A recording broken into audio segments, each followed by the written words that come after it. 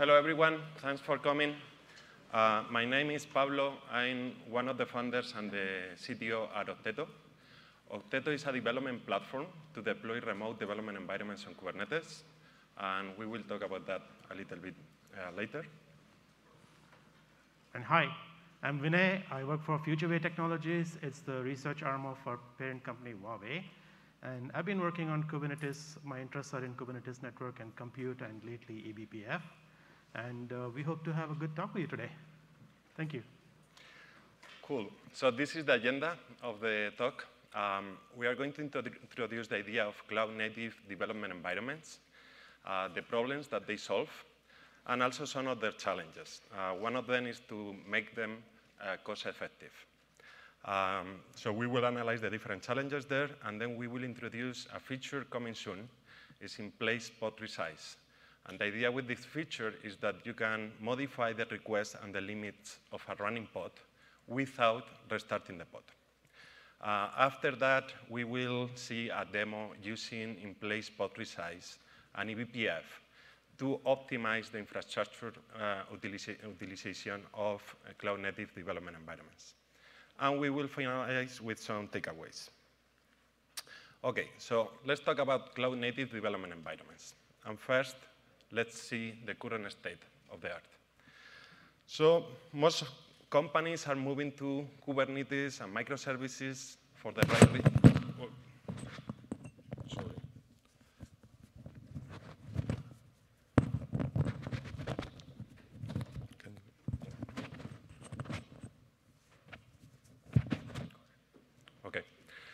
So most companies are moving to Kubernetes and microservices for the right reasons, right?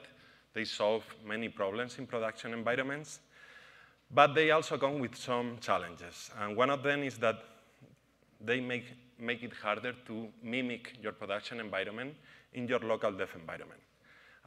Even with tools like Docker, local Kubernetes distributions like Minikube, you need to install this software, run all these microservices. So there are several issues there. One of them is that you may run out of CPU and memory in your laptop, so things go very slow or even stop working.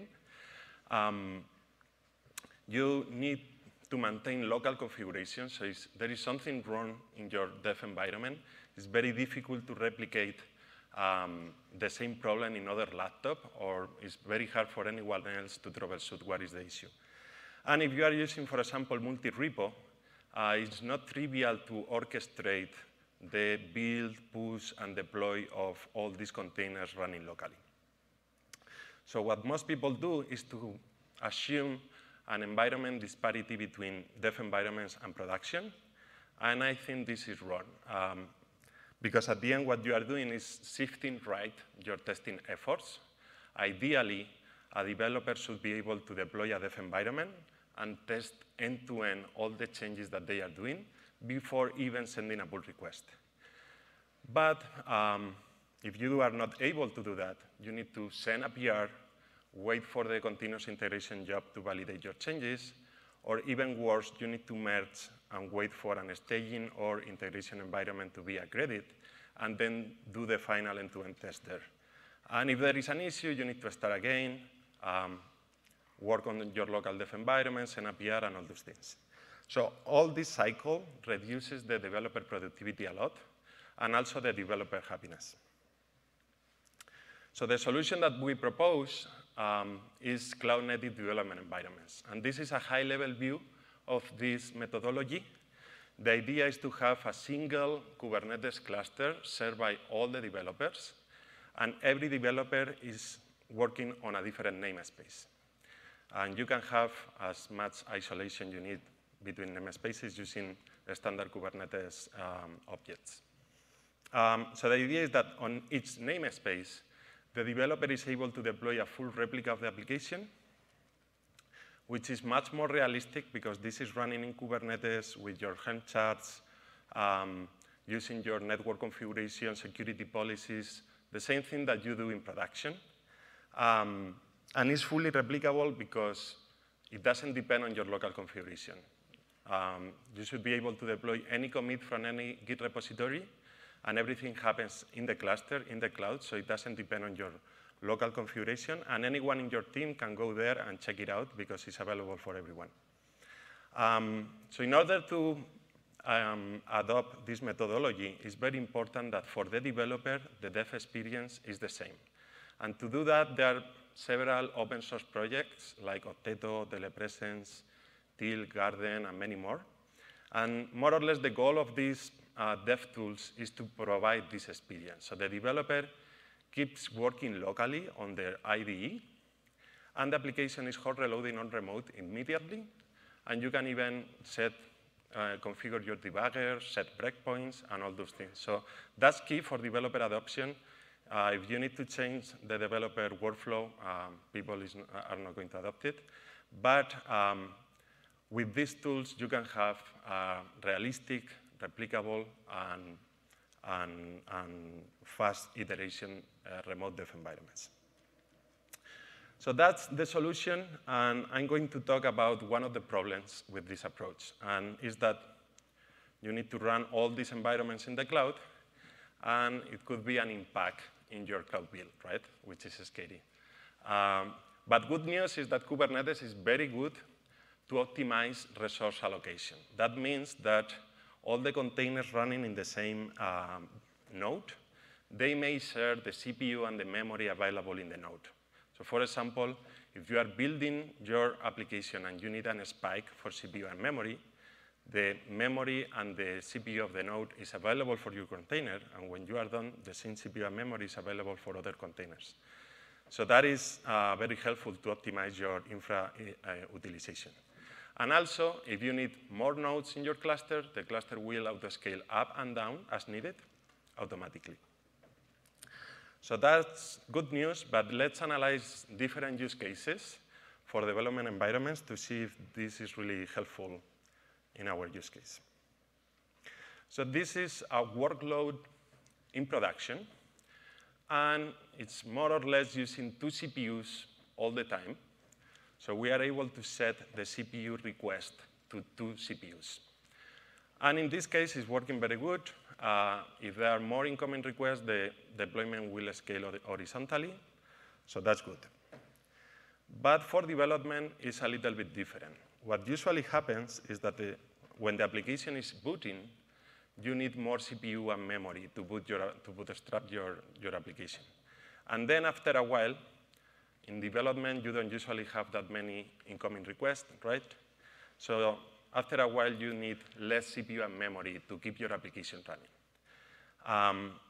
So in this case, there is already the Vertical Pod Autoscaler in the Kubernetes community. And the idea is that the Vertical Pod Autoscaler monitors your container CPU and memory usage, and then it will update the requests and limits of your containers based on the real usage of your container. Here, I'm assuming that in-place pod resize is available, because otherwise, here, when the requests are updated, the container will restart, and then you would have the booting CPU again. But let's assume that in-place pod resize is available. But even with that, when you are developing, there are random spikes, and they tend to be short in time. For example, you are working on your application, editing your code. You don't need too much CPU to do that. But then you need to build your application with, for example, a make command. So for the make command, you need more CPU.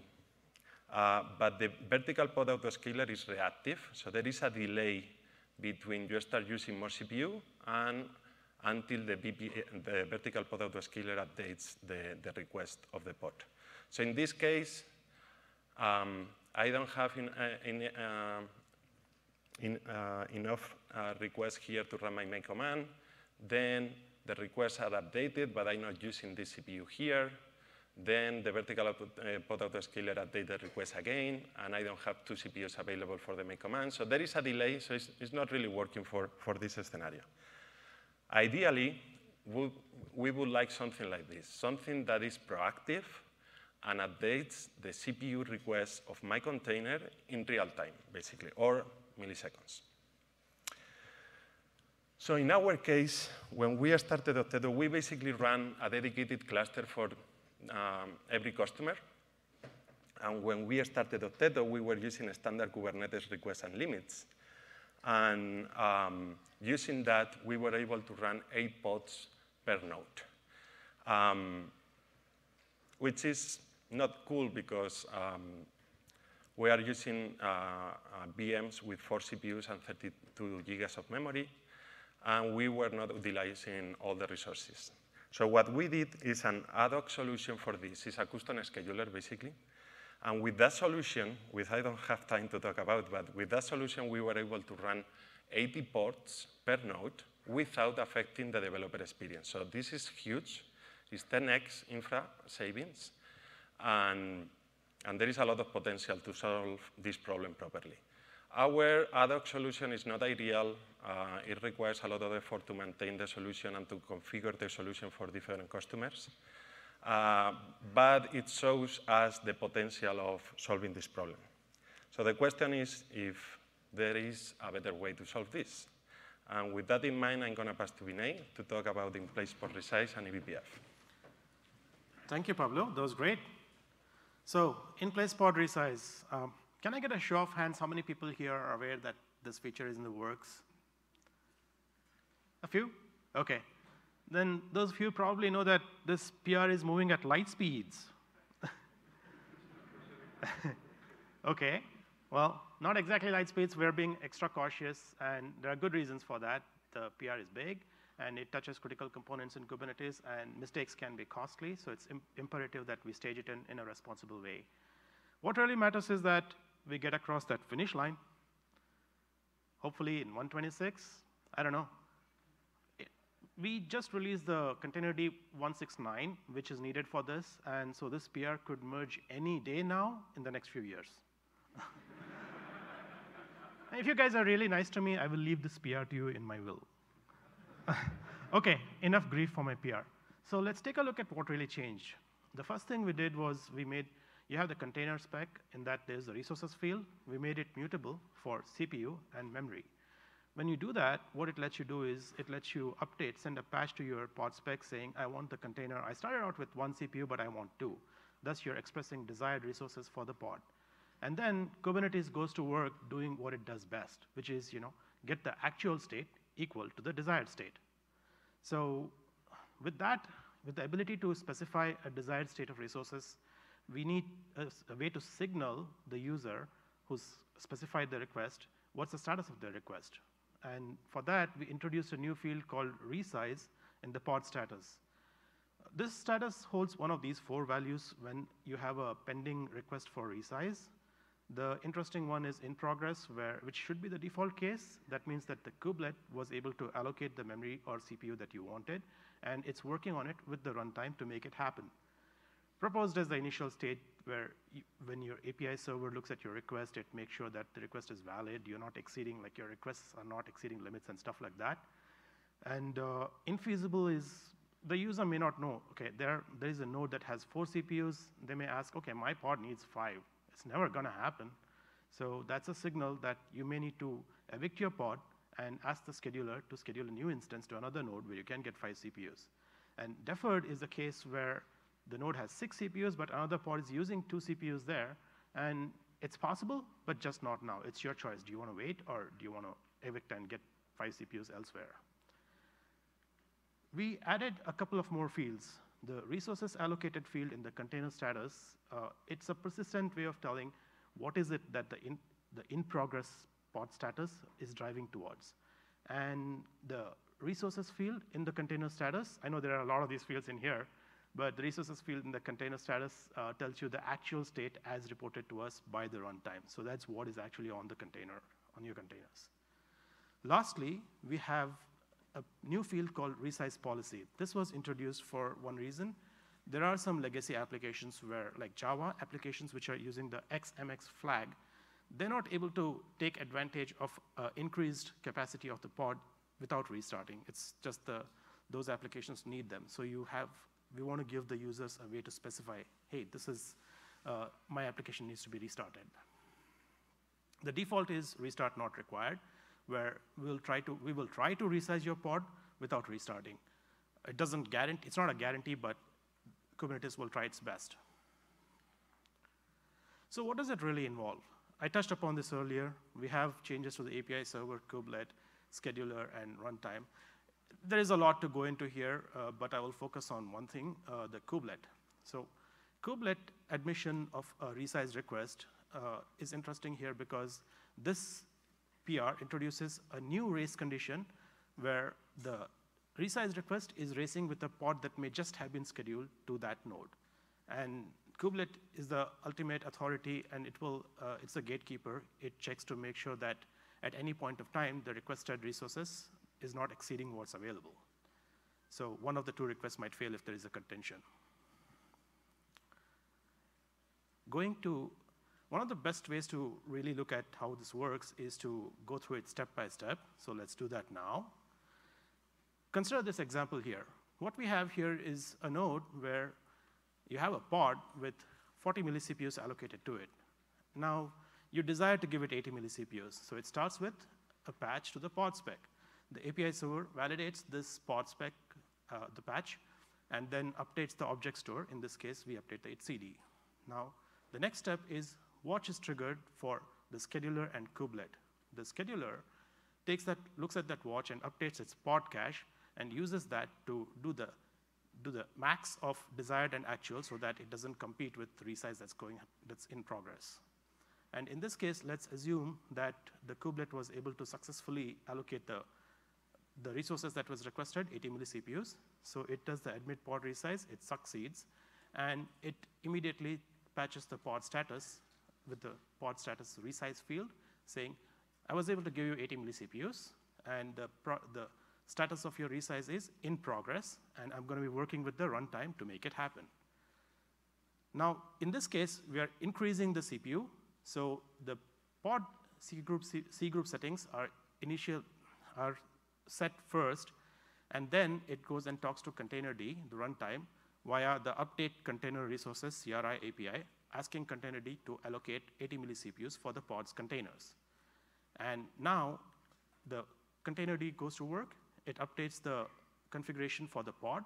And next time a container status CRI API comes in, it reports back to the kubelet saying, yes, your pod, its containers have 80 milli-CPUs. That triggers a generation of an status update to the pod, where it patches the pod status saying, the resize is now complete, the pod has 80 milli-CPUs, and we have come full circle. So that is the happy golden path.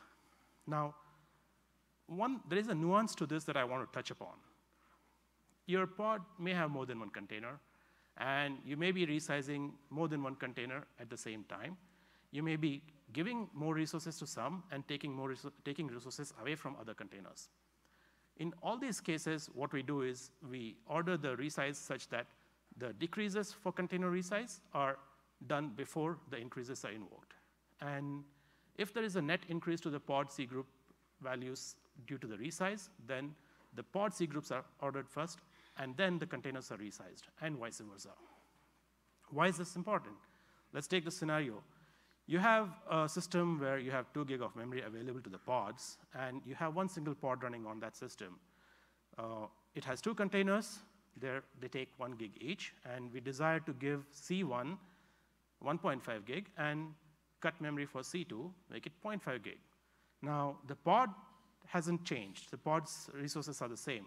But if we did C1 and then C2, we are oversubscribed, and this request will fail, and the pod will end up in a bad state. It's for this reason that we want the runtimes to not only support update container resources CRI API, but do so in a synchronous and transactional manner. If we don't do this, then the downstream request to update the pod C groups might fail, and the pod will be in a bad state. And when I say synchronous and transactional, what I mean here is that don't queue a task and say, OK, I will apply this later. We need that yay or nay, whether it succeeded or it failed, and if it failed, what's the reason for failure in the context of that update container resources CRI API call. One other thing that got introduced to the container status CRI API is a resources field. This is what allows the container runtime to tell kubelet what resources are actually configured on the pod. I guess you're starting to see why this feature is a little complex, right? And lastly, there is C group v2. It's here. More and more OSs are shifting to C group v2. There are a bunch of desirable features to this.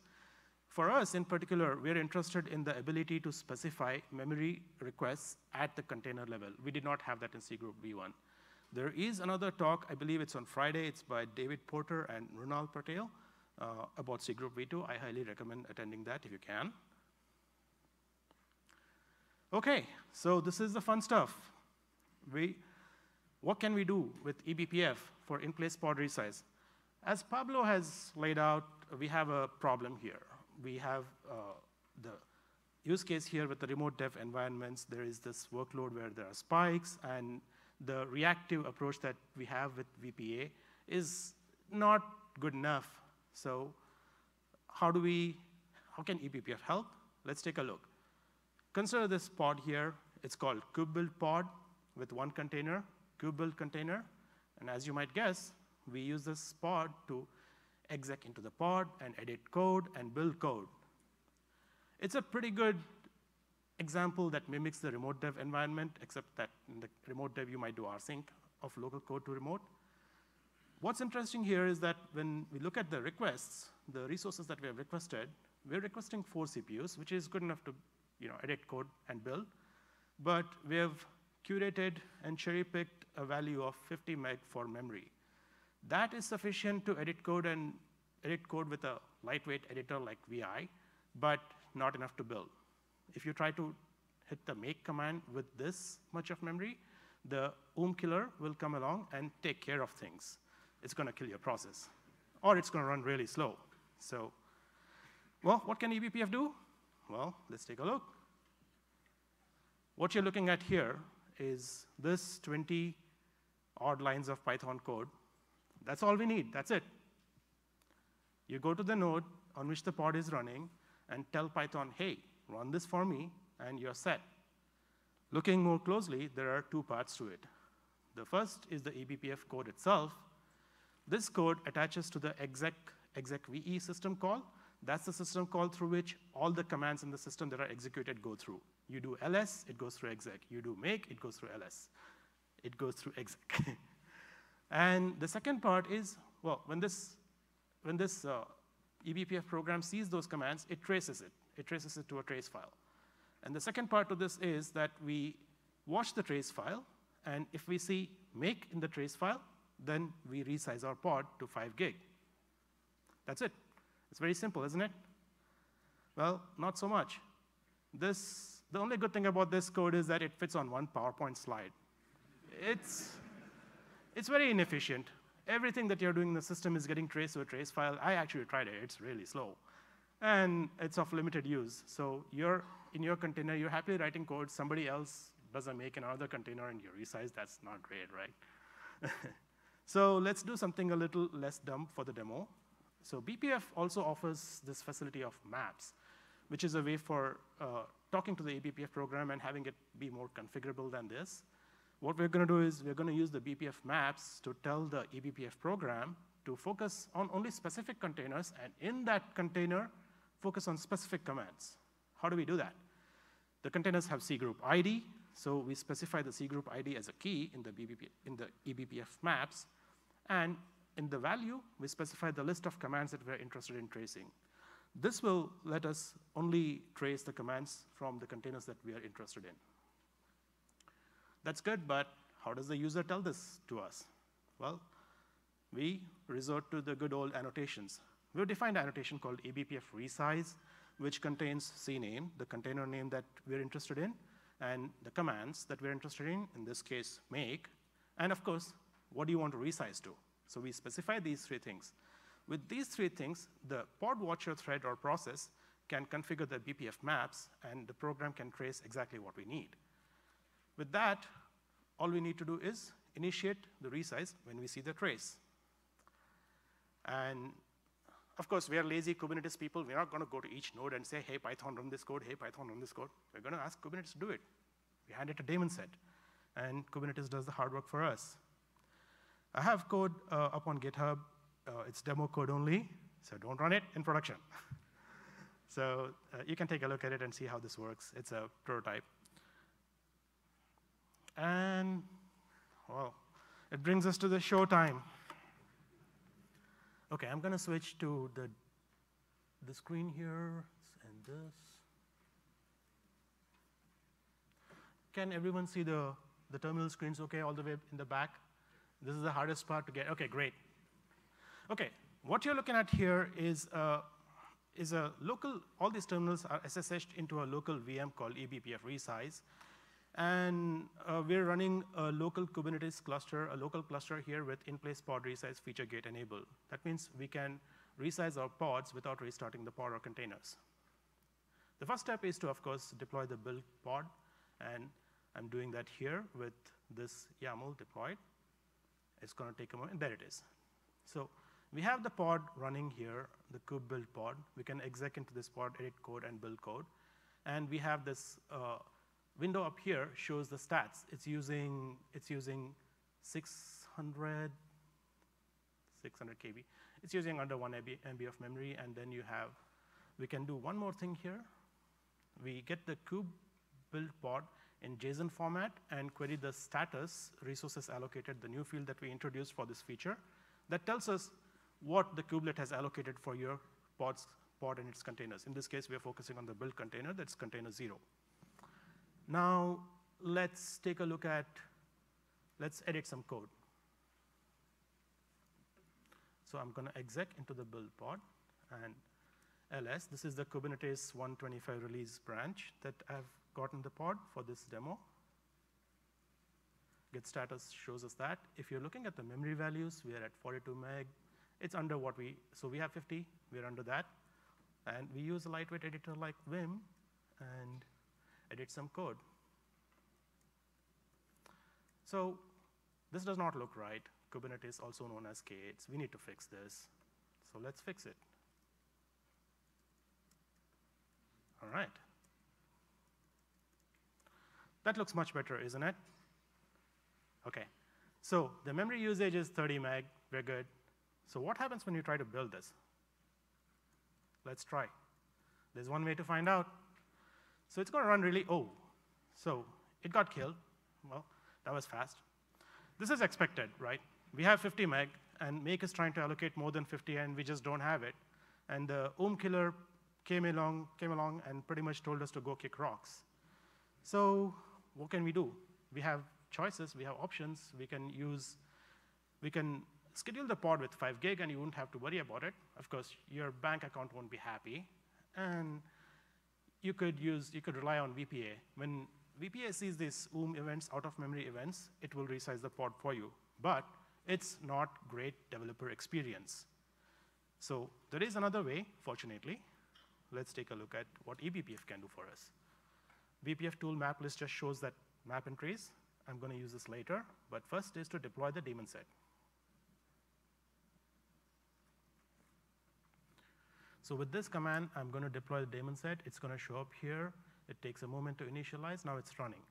We can know that the program is up and running by using the BPF tool to list the map entries. So I'm going to run that again. So there is a map entry here now. We can get into the details of this by doing a dump of this map entry. 67. So what we see here is a key 14752.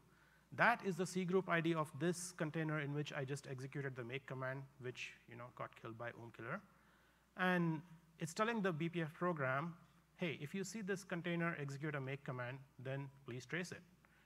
So now let's try this again. Let's see if it works.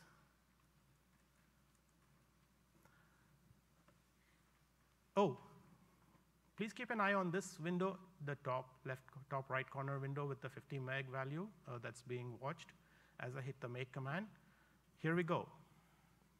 So we're at 5 gig, and the container seems to be happy. It's allocating whatever it needs, and the make is making much better progress than it did before. So that, my friends, is the magic of eBPF for you. Thank you.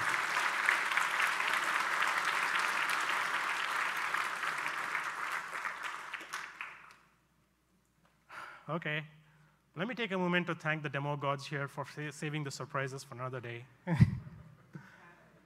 And so what did we see today?